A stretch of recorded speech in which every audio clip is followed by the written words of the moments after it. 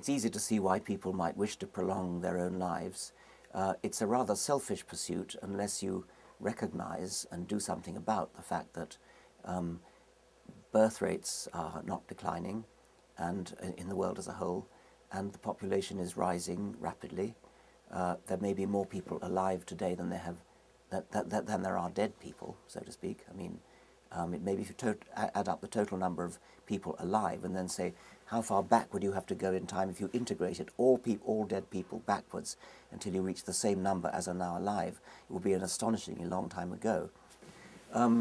So to prolong human life in an irresponsible, profligate way would be indeed irresponsible unless you at the same time reduced birth rates. If everybody lived forever, then we better stop any new people being born.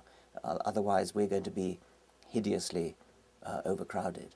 And it's a rather presumptuous, arrogant thing to do, some might say, to say, right, well, the present generation are the last ones to reproduce. We better all just sit here and enjoy our lives for thousands of years.